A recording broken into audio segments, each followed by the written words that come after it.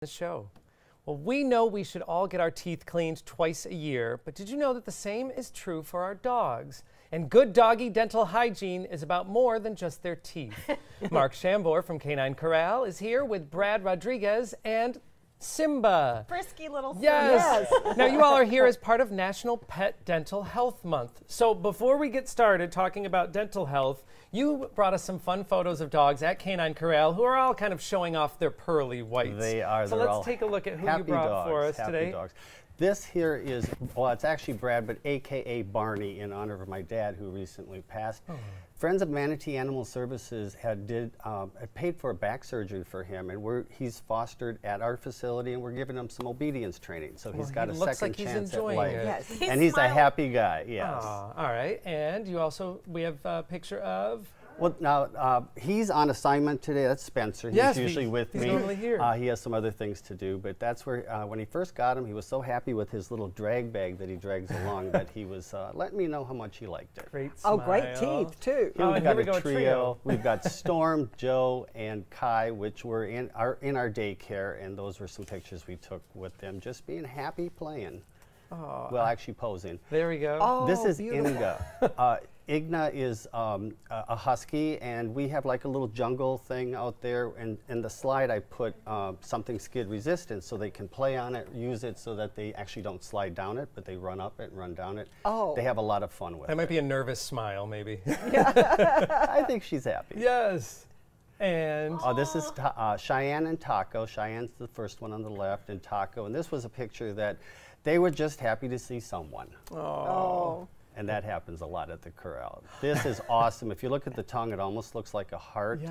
This is Armani. Armani is also a daycare dog and quite the character. The breed is very fun and like a clown. Oh, well, they're all so happy, of course, to be at K9 Korral. But so you brought us, this is actually a very important topic for pet owners. We understand that dogs need to have clean teeth to kind of reduce tooth decay, but it can be more important than that. Definitely. Just like with humans, you can actually extend the dog's life by having good dental hygiene. They say up to 30% based on some studies that they have done. Oh, that's amazing. Wow. It is, and the thing is it's just like with humans. If you don't have a good dental hygiene, you have more health problems, lung, kidney, heart.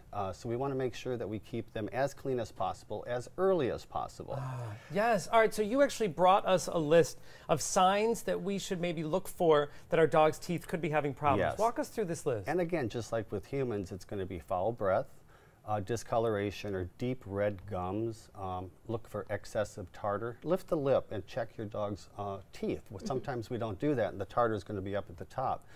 Bleeding gums after they eat or they do some chewing on chew toys. Very good indication. If it's on the toy, there's a problem.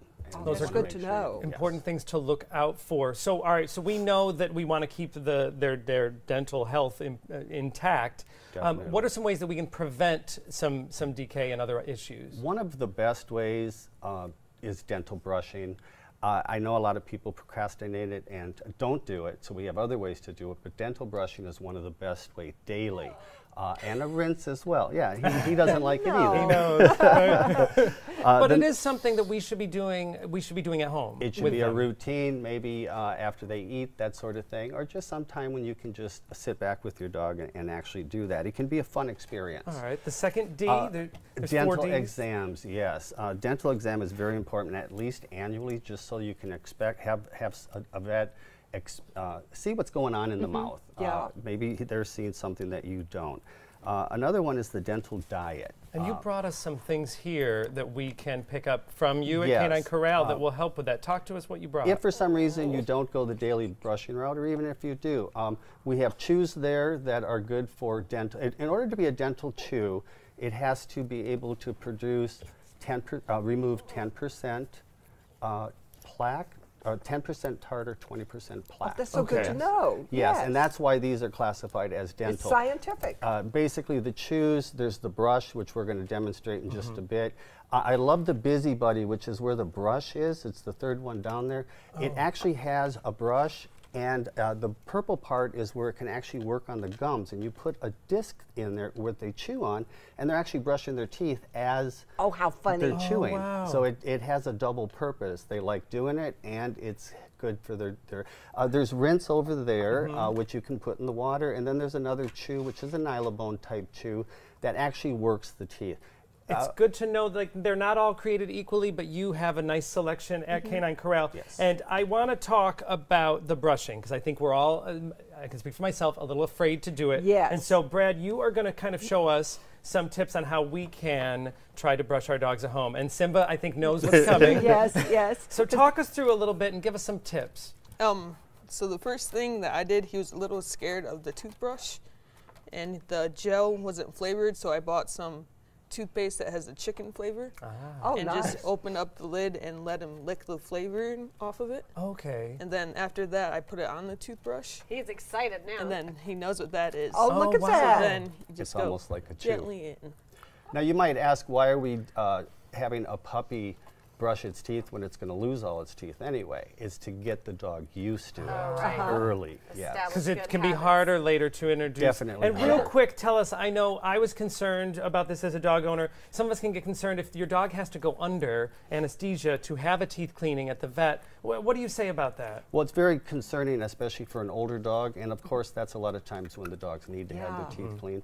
They do have a mobile dental cleaning. It's called Easy